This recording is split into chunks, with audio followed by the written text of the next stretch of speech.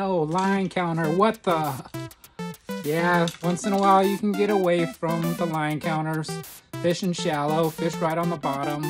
If you crank 3 times, you pick up about 10 feet of line. You can set your fish finder to sensitivity and see your jig in the column.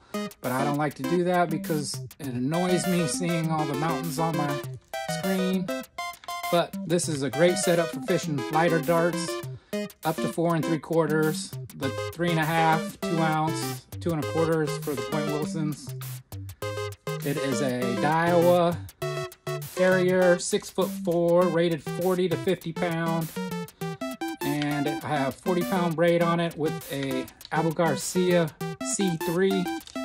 Nice little setup, ultra light. Could jig all day, multiple days with this, no problem. They got them at Sportco.